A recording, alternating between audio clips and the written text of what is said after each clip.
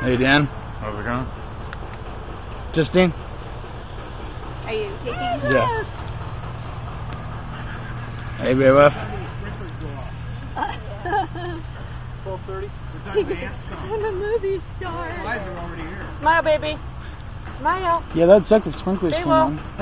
They will. I can't believe in 2 days it's going to be 68 degrees. I know.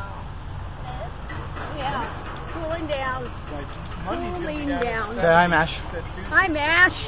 Hello. I hope I don't break this. Like 30 degrees well. Say hi, Pat.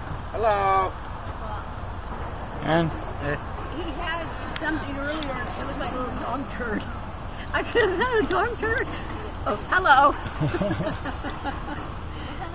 hey, buddy, you got some ice? Don't choke on that.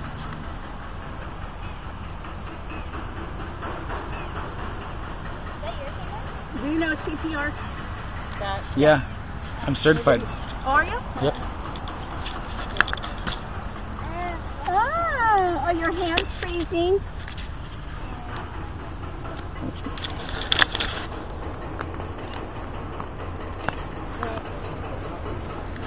See? Okay. How come you have so many of them? There's different adult CPR and standard first Oh, okay. aid. This is my fall protection and my UBC scaffold user qualification. Okay. Baby CPR is a little different though. You have to be a little more careful.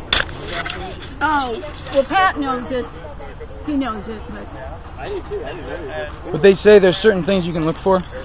Like if they're not breathing anymore, then they're going to be dead. So you can start using some force and break some ribs. we had a neighbor that brought her first son over. Then the following year, she had a baby girl, and she brought him over to our house, and they weren't breathing.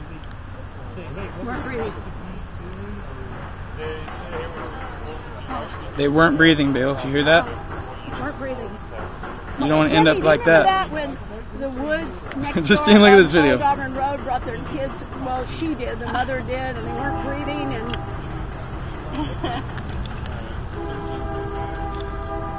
that must be a wedding or a train. Which one is it? A train? A wedding? Well, you know when they had weddings years ago, people used to get in the line and they'd honk their horns. You know, to go to from the church to the wedding reception, you would honk your horn.